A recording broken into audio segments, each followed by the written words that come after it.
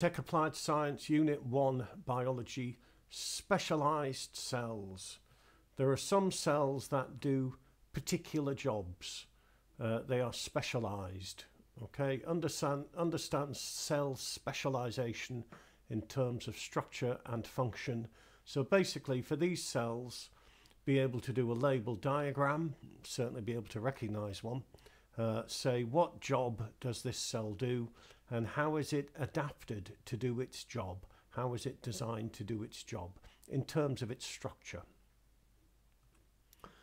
First one, Palisade mesophyll cells in a leaf, basically leaf cells, and their main function is photosynthesis, and to enable them to do this they contain a lot of chloroplasts because that's where photosynthesis happens, in the chloroplasts.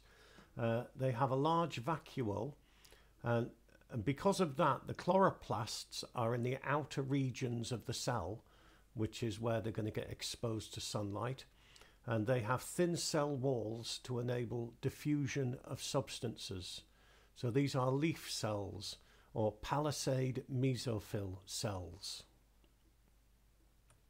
Also in a plant there are root hair cells, and their job is to collect water and mineral nutrients from the soil.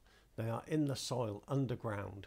To enable them to do this they have lots of little hairs sticking out, long projections which reach out into the soil, and that means they have a large total surface area. They don't contain chloroplasts because photosynthesis doesn't take place in them. If you look at them they are white and not green because they don't contain chloroplasts. Some animal cells now. Now egg cells and sperm cells. The egg cells, they carry the genetic information from the female in the haploid nucleus. Okay, if it were talking humans then you're talking 13 chromosomes from your mum. There are different bits of it if you look at the diagram. The zona pellucida is a jelly layer that stops more than one sperm getting in. The sperm cell carries the genetic information from the male in the haploid nucleus. In the case of humans it's 13 chromosomes from daddy. They have a tail for swimming which is called an undulipodium. That's the tail for swimming to the egg, for the journey to the egg.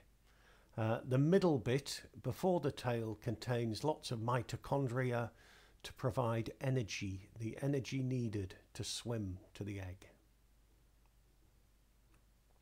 White blood cells. Now their job is to protect the body against infectious diseases and foreign invaders. They fight against pathogens. They can change shape so that they can squeeze through gaps, they can get to the sites of infection, and they engulf the invaders. They swallow them up like the blob. They produce a range of chemicals, that should say, not rage.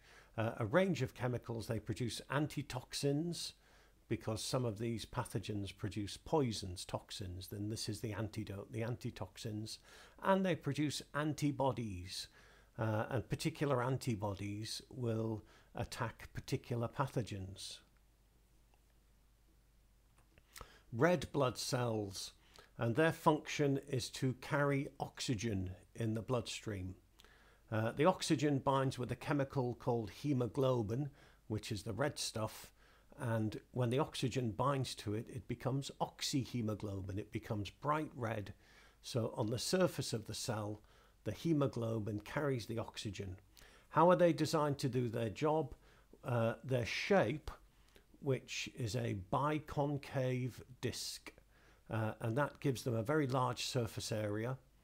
They are small and flexible, so they can squeeze through tiny blood vessels. They can squeeze through capillaries. These are red blood cells.